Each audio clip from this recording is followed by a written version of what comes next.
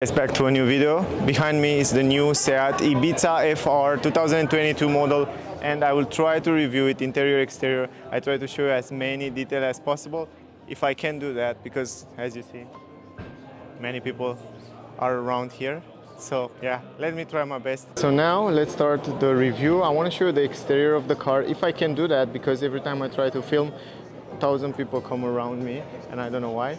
The shape of the car, the size of the car, the design of the car on the exterior, it's very similar with the previous version, but when you go inside, it's totally different story. It's really different. Now I want to give you some technical data before I go forward. And first of all, guys, the price of the car is 27,750 francs. It's a pretty good price. I will add the price in dollars, but this price included some discounts that are also here in Switzerland. I'm not sure in your country may be different. Also, those are the options. You can pause the video and read it. I try to make the video as short as possible. This model here, it's with 1 liter TSI, 110 horsepower, 7-speed DSG, automatic transmission, and also it comes with LED lights and all that functions. Just pause the video, just read it out, guys. Let me go forward. So first of all, as I said before, the design of the car, exterior design, it's very similar with the previous version, with a little bit of changes here and there. For example, the lights in the back are a little bit different. Also, I like the way they write Ibiza here in the middle. It looks quite nice, going backwards a little bit. Yeah, overall it's a nice design. I like the back of the car. The front looked very similar with the previous version, but the back of the car, it looks a little bit different with those lines here and sharp edges. If I go down here, you have also two exhaust pipes, two fake exhaust pipes that are down here on the bumper. Other than that, not big difference on the exterior. In the interior of the car, there are much more changes that I want to show you guys. But before we go inside, I want to finish with the exterior design of the car. And yeah, also the rims. Let's talk a little bit about the rims. The model that I have right here, it comes with 17-inch rims. You have brake discs in the back, not ventilated. The rims look nice. I like these silver rims. They fit really nice with the car. I was always fan of these silver rims. I don't know why, I always like it.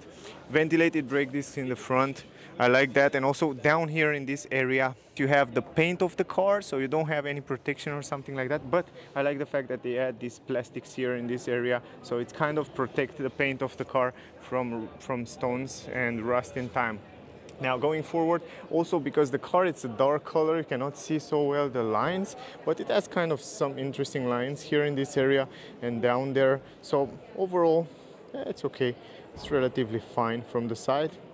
Also, the handles of the car are very simple. They use kind of the same handles as Volkswagen use it on the other models. For example, Polo, the new Polo has the same handles. Then you have the mirror, quite interesting design on the mirror, quite futuristic. Also, you have the blind spot technology in the corner. It's in black color, the mirror.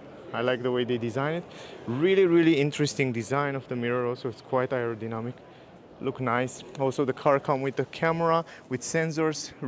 The car can read the traffic speed limit, lane assist, all that emergency safety features are here, and also the light and the raining sensors.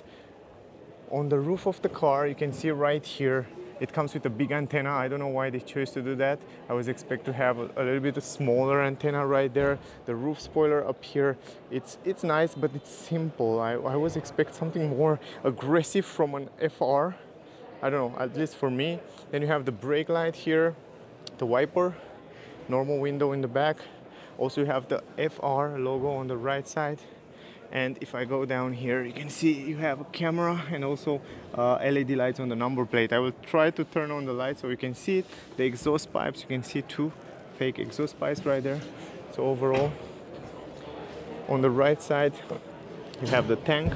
This is the petrol tank on the right side. Around the windows, you can have this rubber around here, glossy plastic between the windows. It looks okay, but nothing extra, nothing fancy, nothing extraordinary for a change, I should say. In the front, although I like the hood, I like the lines here, really interesting lines there. Yeah, look at this. The grille, it's very similar with the previous version. I was expect something new in comparison, for example, with the new Cupra Born. It's kind of flat, this Ibiza. Anyway, I like the fact, although that you have full LED lights, those are really good in the nighttime, very good quality. Also down here you have the fog lamps that are halogen light, no LED lights, just halogen. Then you have 4 parking sensors in the front. You have the radar down here for emergency brake, all that safety features. And then you have the air intakes and then the radiator behind there to cool down the engine. So that's the exterior, guys. Let me turn on the lights. Finally, there's nobody around me. Here is the button. I love this button from SEAT. It's really wonderful. Really love the button. Let me see if I can turn on the lights. Oh, even the lights are kind of classic, guys. I hope they are on. Not. Why not? Come on, man. Come on, man. Show me what you got. Okay, yeah, that's good. That's better. All right, guys, look at this. I like very much the lights. As I said in the beginning, the lights are really changed, and I like the three-dimensional shape. What I don't like is the bulb light on the turning signals. I don't understand why they still use the turning signals with the bulb light. I didn't expect that from Volkswagen Group, but I guess it's fine, yeah. Anyway, let's go forward. LED lights on the mirror right here, and it looks quite good. And then going down to the lights, also quite nice. In the same place where are the turning signals right now, it's also the daylight. So now you can make an idea. But the lights are really good. That's something that I like it. I mean, it's really, really good. Let me turn off the turning signals from here. Let me show you the hood. Then I will go inside the trunk. I'll show you also the space in the trunk right there. Open this up. This is the engine, 1 liter TSI, 110 horsepower. Pretty simple array, same as Volkswagen Polo. Yeah, you have a manual lift gate here, pretty heavy, and no isolation on the upper side for the sound and noise, but I think they have a great sound insulation from what I know. Anyway, open the trunk. This is the space in the trunk. Quite big, I should say. Didn't expect to be so big. The only thing is that you have this corner here round, but other than that, it's relatively big. Also up here you have some handles so you can close it. You have this protection for the trunk. I will take it out to show you the way it looks. Some plastic at the entrance, around 7 centimeters here, maybe around 10 deepness. Some storage space on the left side. On the right side you have a normal bulb light, some elastics here, or how they call it, and then under you have so much space and a spare tire. Oh yeah, that I didn't expect that. So great job SEAT. I love that. Anyway, you can put this even down or like that, and then you have 25 centimeters. Lovely adjustments here, guys. I like that. Oh, let me put it back. I think I can do it with one hand. Yes, I do it. Great. If you want to take this out, you can do it very simple, just like that. Okay, simple, with only one hand. So you can see one more time the way it looks, the trunk. It's relatively big. It looks just nice. I like that. I mean, in terms of trunk and space, the size of the car, it's relatively good. The only downside is you cannot fold the middle part. You have to fold it 60, 40, and then you have almost a flat floor there. Oh yeah, I like that. Really practical. I like it. Super. Great space. Now let me go on the side. Let me show you here. Entrance, relatively big.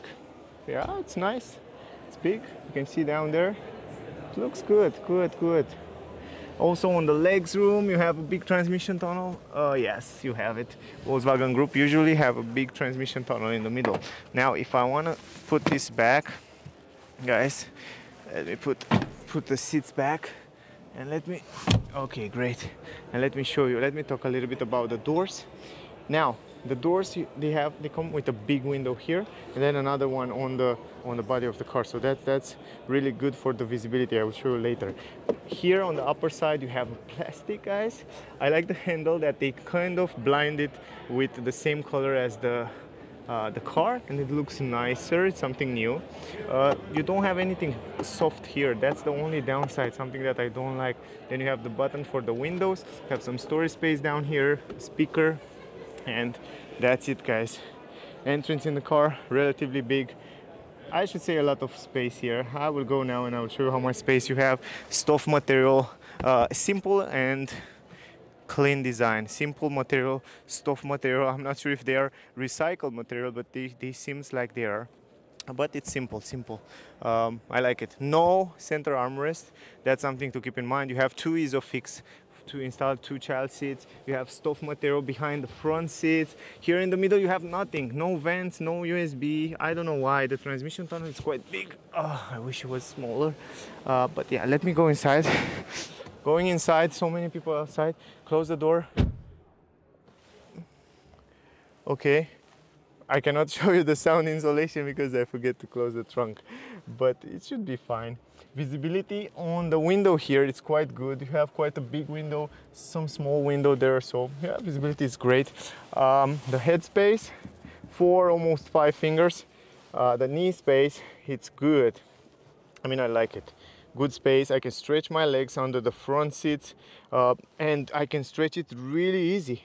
I don't know if you can see it, but it's great. It's great. In terms of leg space, it's good. You don't have any handle up here. The roof quality, I should say, it's level 1, kind of first level, entry level. No, maybe it's second level now, but it's not very good. Anyway, space on the knee, plenty of space, I should say. Also, by the way, keep in mind the price of the car is really good in comparison with other cars, so that's why they don't use so high quality materials. 4 fingers. Here I can stretch my hand. I'm 173 centimeters, so keep in mind that, guys. Overall, the position here in the middle is very good, very comfortable, and I can have 3 people here even for short, medium trips. No problem. I will go in the front. We will talk there because there are a few changes that I like it. Let's go in the front. Here on the door, big, huge window. I like it, and it's kind of long here in this area. Really interesting the way it comes. Here in the front, you have the same plastic in this area on the upper side. Then you have some, I should say, a gray plastic. Then down here you have an LED light. I like that very much. And then you have the stuff material here, soft material here, leather actually. Here is leather, here is stuff material. I like that. Electric windows, electric adjustable mirror handle, plenty of space here in the door bands. You have the Beat sound system that come optional, and that's the car. Let's enter inside. Now, guys, look at the seats. The same fabric material seats as in the back, but with a different design. Quite interesting. Simple and comfortable. That's the point of those seats, and sometimes those fabric material seats are better than the leather seats. You have side support, some red stitches. You have manual adjustment, so you can adjust. You have to adjust it manually, forward, backward. The pedals are normal. Then you have this classic light array right here. Something that is new right here, guys, is this dashboard here color, kind of a plastic gray silver. I don't know how to call it. It's really interesting. It's really flat and simple. Something that I like and I see it new are those vents. Are really interesting, and they integrate some kind of LED light inside there. Really cool. Going on the dash, you have soft material. Look at this. This is soft, and it has also a nice trim level added to it, so that's great. Going inside, guys, close the door. Oh yeah, now the trunk is closed and a lot of people around. The sound insulation is quite good. You can also adjust the seats in every position you want manually from here. It's quite nice. I think it's the same manual adjustment as on the Volkswagen Group cars. Visibility around the windows, it is perfect. Yeah, great visibility around the windows there. Also in the back, you can see also the seats right there. One more time, here in the middle you have an armrest that you can adjust it. It's also made by fabric material. You can open it up. You have some storage space there. No USB, nothing. Then you have another storage space. You have here a 12-volt port, some storage space, 2 cup holders, manual handbrake with red stitches. I think you can get optional also electronic handbrake. Not sure about that. I like although very much this part right here in the front. It looks really interesting. Here you have the stick. Although I wish to see that shift by wire transmission. in the future, I don't know, this stick seems a little bit oldish, but it's not, it's simple to use, it's nice, nothing to say, nothing to complain about it. Let me fold the seats a little bit forward. Okay, great. I don't want to start the engine, but I want to put the contact, and the car doesn't have the key here. I have to take it. Anyway, from here you can change different driving modes, guys. I think the car have sport, eco, and somehow normal mode. Then you have the traction control, then you have the lock and unlock button, then you have the start engine button right here. That looks gorgeous. I mean, I like the way it's pulping like that. Then you have the multimedia right here in the front. I'll show you a little bit later. Then you have a storage space where you can charge your phone wireless, and 2 USB-C. Very, very useful. So great job. Then you have the climatic system that you can also turn it on from here. It's very simple. You have physical button that you can adjust. Just push it, turn it on, off. Super, super simple. The vents in the middle doesn't have any LED light, or they have. I'm not sure about that. No, they don't have. Only the vents on the side, they have that LED light. Those doesn't have it. But it's okay. I like the LED although in the door. Let me close the door. They feel quite good quality. Where is the glove box? Let me open the glove box. It's relatively big. Don't have any light there, but it's big.